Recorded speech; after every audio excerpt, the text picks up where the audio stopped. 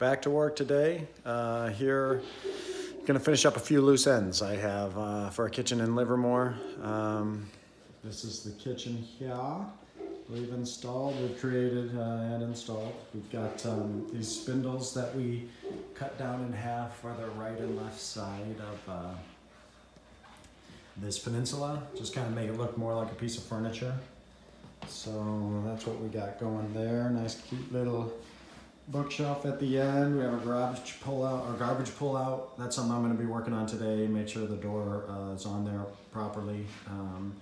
But we got some drawers, our sink, farmhouse sink, pretty cool. We made the countertop go into the bay window area here, which was pretty sweet. It looks really clean. Countertop guys did a real good job on making everything look like, you know, like a professional would. So that's cool. Backsplash looks great as well. Of course, the cabinets are awesome. The crown molding on top. We redesigned this kitchen a little bit, moved the oven over. I forget why we did that. It had to do with spacing and making sure that the cabinets on the right and the left, oh, that's what it was. We didn't, this stovetop used to be slammed right up against the refrigerator. And I didn't want to have to backsplash this, you know, because you can't have combustible material right next to the cooktop. So we had to have some kind of space there. So we ended up moving the oven over along with vent hood and all that kind of stuff. So we got cool stuff. We got Lazy Susan in here.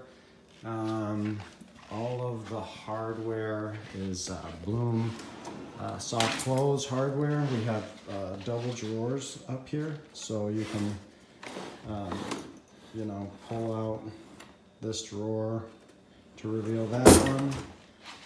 Everything has soft closers on them. So they just close on their own there. I'll show you.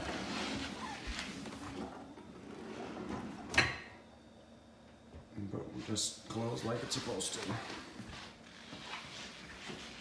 So that's the setup here in the kitchen. We got a nice finished end here. Looks real sweet. But real happy with this. Customer's real happy with it. Did the crown molding on the vaulted ceiling. That always adds a big touch. This is a cabinet that I did,